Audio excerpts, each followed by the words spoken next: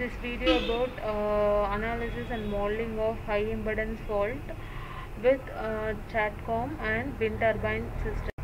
Here we implemented the high impedance fault in three-phase system along with statcom and wind turbine.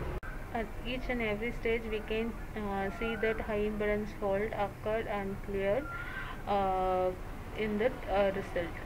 So that high impedance has taken at 0.5 seconds to 0.15 seconds.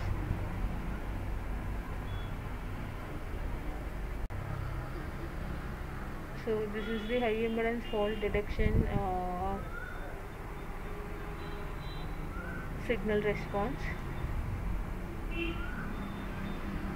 and this is statcom which is connected with the three-phase system. At the end of the system we used wind turbine which is 1.5 megawatt rated wind turbine we have used in this simulation. So here we can check that high impedance fault at signal response. So this is from grid voltage and grid current. So this is the time that this is the duration for high impedance fault, and this is the statcom current and statcom reference current parameters. And we have measured that PQ from grid voltage and grid current.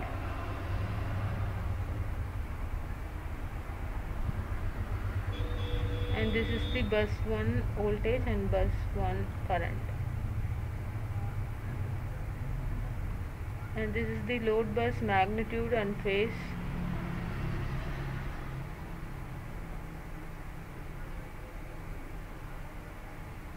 This is voltage, load voltage, and this one is load current. So here we can check that wind turbine signal response.